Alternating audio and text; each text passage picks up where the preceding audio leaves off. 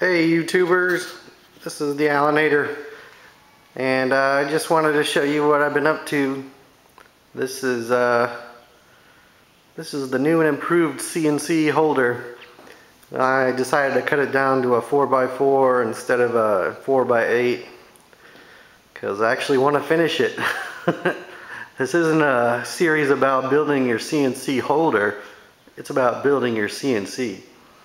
So anyway, this is the finished product I did this weekend.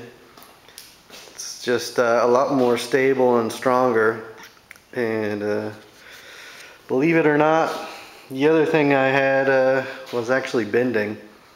Yeah, I know, metal bending, but you gotta gussy it up right. Triangles, my boy, triangles are the future. The more triangles you have, the more it's solid. So yeah, and this has 8 bolts to put it together versus the 28 bolts I had. So yeah. So if you're wondering what these black things right here are, they're to hold the swivel wheels. So anyway, what I'm going to do next is build a torsion box that's going to sit on top of it, and that will make the surface nice and flat and strong. So anyway, just a quick update.